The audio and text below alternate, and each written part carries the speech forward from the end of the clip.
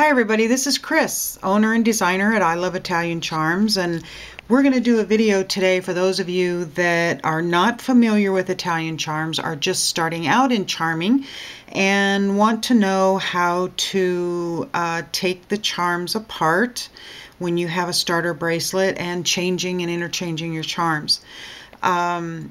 For those of you that don't know, charming has been around for a very long time, over 30 years. It was started in Italy by a company called Nomination, and even soccer players were wearing charms at the time.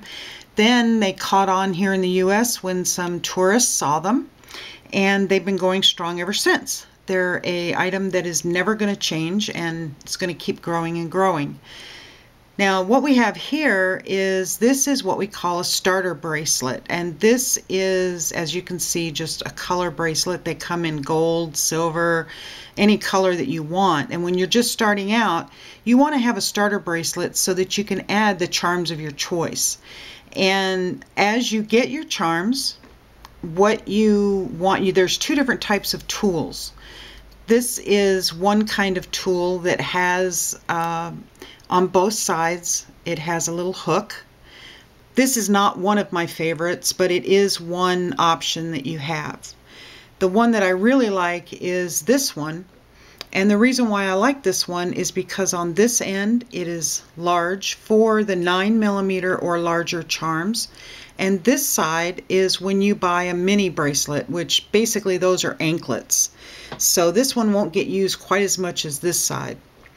But these, we'll say that these are the charms that you want to add, and we're going to put them on this starter bracelet. And as you can see, you can pull it and the links come apart, and that's how you add them and take them off. When they're brand new like this and your bracelet is together, the simple thing to do is to pull it, and as you can see on the other side, there is a hook. So you just have to hold it with one hand, and you can lift down the hook and bring it apart like that. Very, very simple. But when you go to add a charm, when it's apart, it's a little more challenging. So what you want to do is take your hook, put it in the side, push it down, and then you do a simple twist. Just like that. And as you can see, where I've got it in is going to take this charm out right here. So what you can do is, we'll say you're going to place that new charm right there, pull that out, take your new charm, in this case we have a little flower. On the other side where the little opening is, you'll stick the hook in there, if I can get my fingernails out of the way, pull it on, and now it's connected. Release the hook and pull it out, and now you have an attached charm. Now we want to put this back together because we still, oops, yep, and I have that on backwards, it looks like. No, I'm sorry, the charm bracelet is backwards to me. So in order to hook it back together, you again put the hook into the slot, push it down, give it a little twist to open it up, revealing the hook, and stick it in like that, turn it and release it, and now your bracelet is back together. You can go down further, say you want to add one right here. We'll do it again, twist, hold it, bring it off. We'll put this little round one on here. Oops. Sometimes they're a little tight. Well, there we go. And that one's on there. So now you have two. You also want to take off the number of charms on a starter bracelet that you add. So we're going to take, oops, let's go up here because we're going to get two. We want to remove those so that we don't have too big of a bracelet.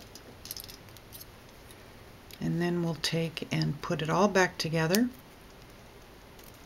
twist, put that chain back, oops, and sometimes you lose them. You have to kind of do it a couple times. It takes a little bit of practice. Get your hooky end, snap it in. Maybe.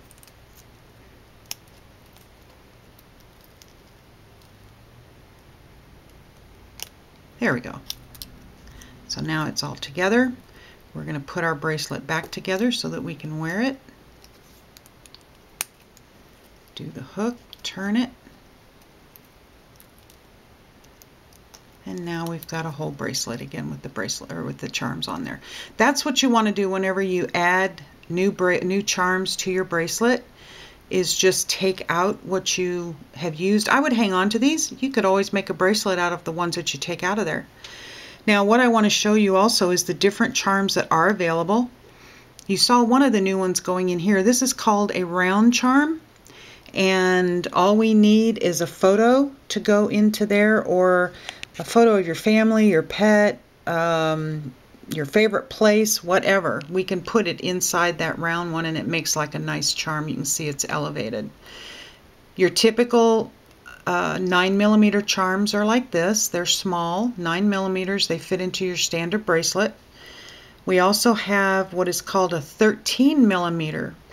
Now these are not compatible with the 9mm bracelet. They are a different size, so they make their own bracelet.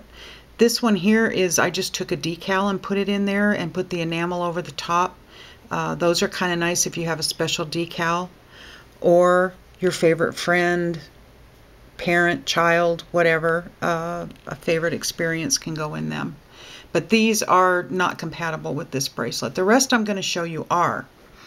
This is kind of fun. This is called a dangle, and we've got on our website several different types of dangles. These are compatible with these. This one is a new style. It's called a, I can't remember what it's called. I want to say Unimega, but that's not right. But anyway, it is, as you can see, a lot larger than the 9mm. These are great for photos. They really bring the photos out, and they are compatible. This does fit into this. You can fit them onto these bracelets. They just make a nice, if you're looking for a real clear photo, this would be the ideal one to get. And we also have the Mega and what is called the Unimega.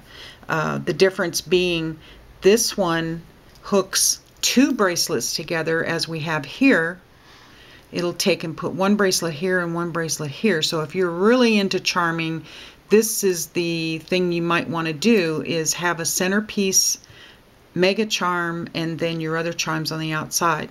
The difference between that and the Unimega is the Unimega will only put one bracelet on it. This is not an Unimega, but just to give you an idea, it would be like this. The Unimega would sit in the center with the single bracelet on both sides of it.